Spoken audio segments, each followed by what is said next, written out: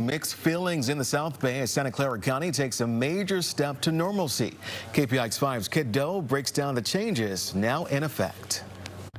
Santa Clara County, one of the most restrictive counties in the Bay Area, finally relaxing its rules, especially when it comes to youth sports.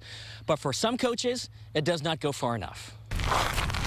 Playing fields and courts that are quiet now will soon come to life with athletes who have been chomping at the bit for nearly a year.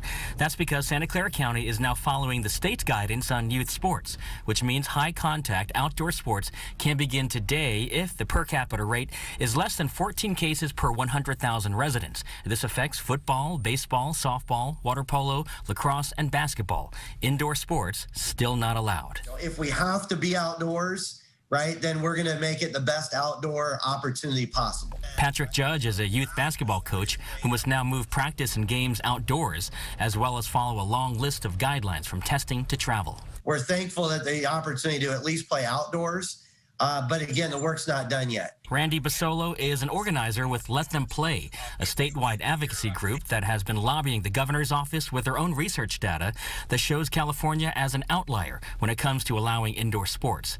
The states colored in green allow indoor basketball, but California does not. We want indoor basketball, and given that 44 states are playing it, it has been proven to be safe.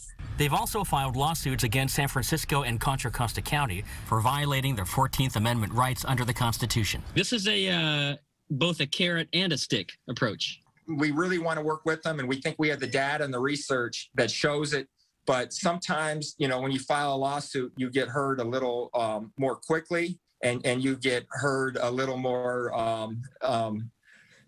intently. For athletes like Callum Olson, a pitcher for Palo Alto High School, he hopes the adults can sort it all out and just wants to play.